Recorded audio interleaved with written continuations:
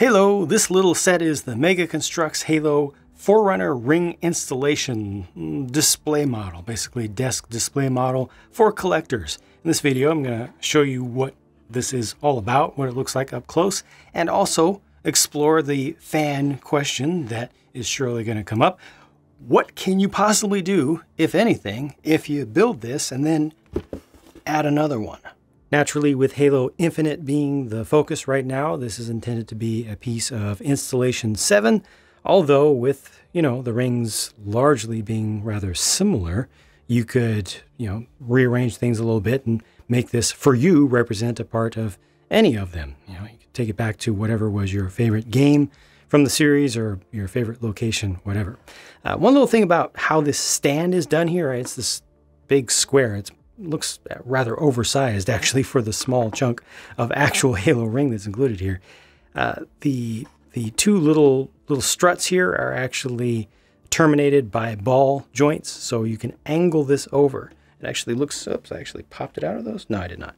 You can angle it over. It looks a little bit better like that, especially on a desk if it's kind of facing a little bit towards you. But basically, you build up the base with a layer of the trans blue plates there, and then bricks underneath, tiles on top, and it's pretty straightforward. It's almost a shame that you don't get to see that much of the trans blue, and it doesn't let a whole lot of light through, because it's a really nice effect when you do get just a little bit of the gleam and glare of it. But that's how it is. Let's take a closer look at the little details, though. And there are plenty of little details with a lot of different shapes used, some different colors.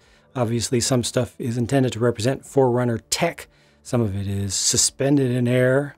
Some of it may be orbiting the station or represent some actual powered tech that's going around and patrolling it. And then you've got different colors used for different types of terrains. You've got green terrain, just plain dirt areas as well, and some mountainous areas that take us up into the snow zone.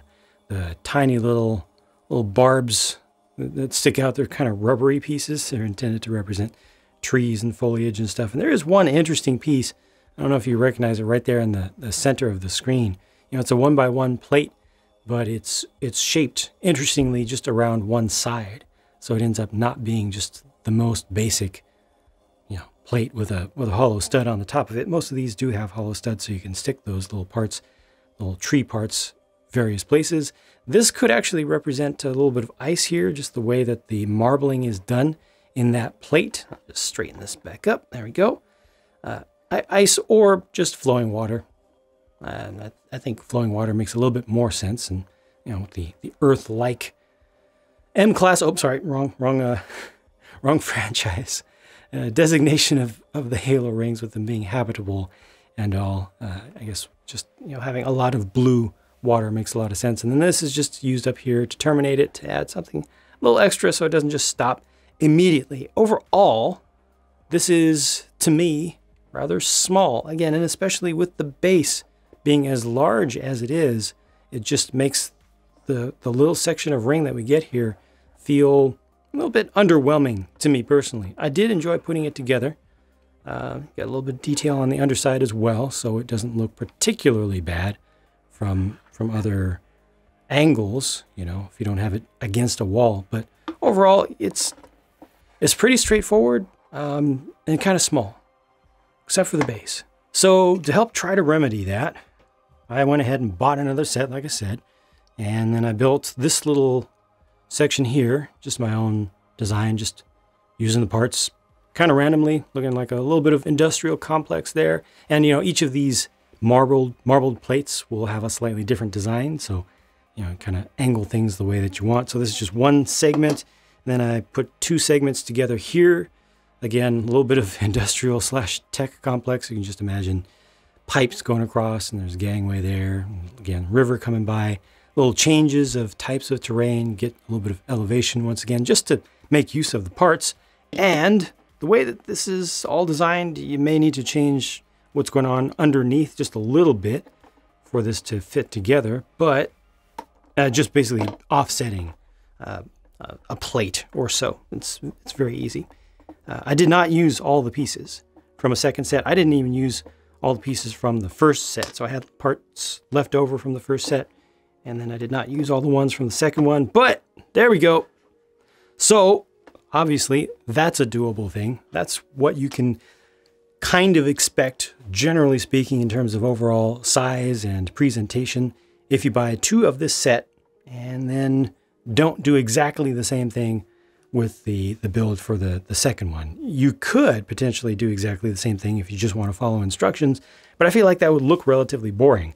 And it's a lot more fun and interesting to come up with your own thing. And it doesn't need to be canonical, but I suppose you could pick a particular scene and try to replicate that to the best of your ability. But I just found it very challenging and interesting and fun to look at what pieces that I had available to me and use them and try to create things that would make sense to me, like where I could imagine missions going on there in a tiny, tiny, tiny little microscopic scale. But this looks better, doesn't it?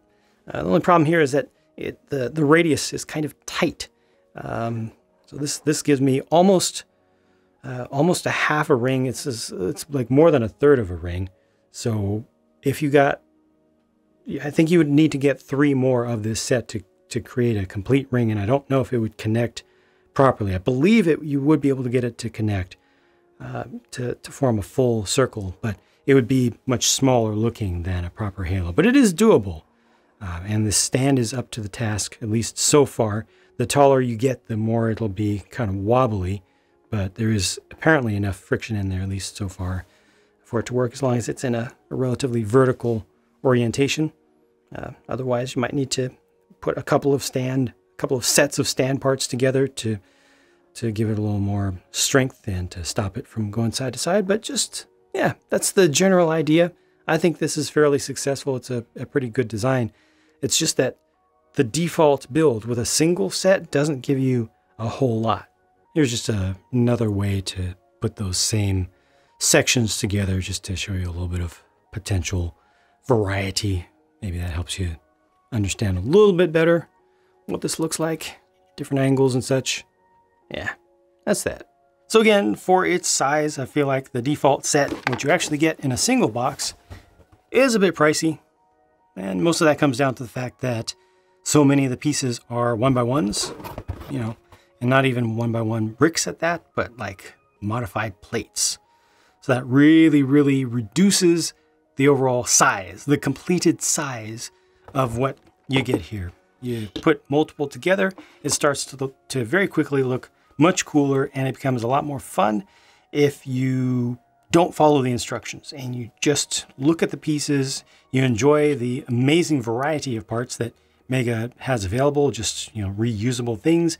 Try to get creative with them, try to get creative with a story for the terrain itself, you know, like creating a mountain range, you know, maybe try to create one that is continuous, or a longer stream, or, you know, where would a particular battle occur, or something like that. And you can use the pieces, and, you know, just playing around building at that scale is very enjoyable to me. I like that. I don't get a chance to do micro and nano scale stuff enough, and I would like to do more of it.